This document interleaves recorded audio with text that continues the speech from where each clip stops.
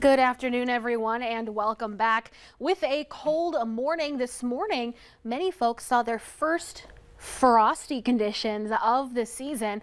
This was the first frosty morning for Phyllis Drum, and Phyllis, not quite so sure those tomatoes are going to make it. We have now officially seen the growing season come to an end, as we have had the major killing frost and killing freeze over the last couple of days. We will be warming back up now, though, to back above average, and a slight chance for some showers arrive by Friday.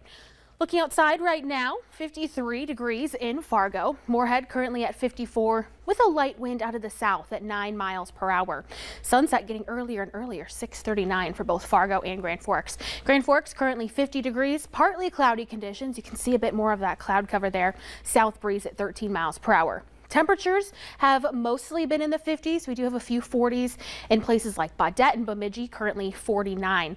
Looking at satellite and radar, just a few clouds drifting through. Otherwise, we have had a lot of sunshine today.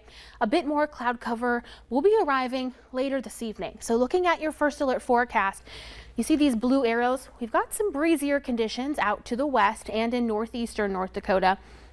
That wind is going to expand more across the region, and we're going to see that increase in cloud cover tonight.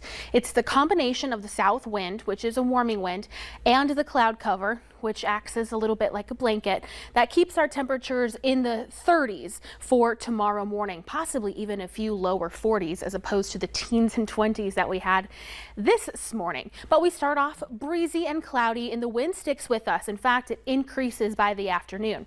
While we will have a little bit of sunshine, bringing temperatures into the 50s and low 60s, we will have some strong southerly gusts, about 35 to possibly 40 miles per hour. So we're preparing for some wind. It stays windy tomorrow night and even windier on Thursday. But looking at temperatures for tomorrow afternoon, this is a snapshot of 4 o'clock. 60 degrees in Bemidji, Wadena, Roseau, 61 in Thief River and Langdon, 66 Fargo, Sisseton, Aberdeen, 65 in Jamestown. So roughly 10 degrees or so above average. But the wind for the next few days, we talked about tomorrow, that wind out of the south sustained about 15 to 25 miles per hour, gusting 35 to 40.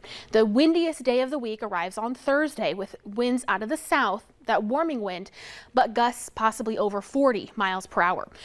Both tomorrow and more so on Thursday, we're looking at critical or near critical fire weather conditions. So something to look out for. In fact, a few counties in South Dakota already under a red flag warning. Friday, our wind is going to be changing from the southeast to north as a cold front moves through. It'll still be breezy, but not as windy. Precipitation chances, we do have some spotty showers in the forecast for the weekend. We'll take a quick look here as a front moves through. That's going to bring that changing wind direction too. Not everyone's going to see a lot of rain, but Bobby, we've been so dry. We'll take all that we can get. Looking ahead, we still have some 60s and 70s in the forecast, but quite a few breezy days ahead. Cooler next week. I was going to say quite a few 50s as well, a 53, 52 for the high. Get used to it, I guess. That's more fall weather next week. It definitely is. Summer.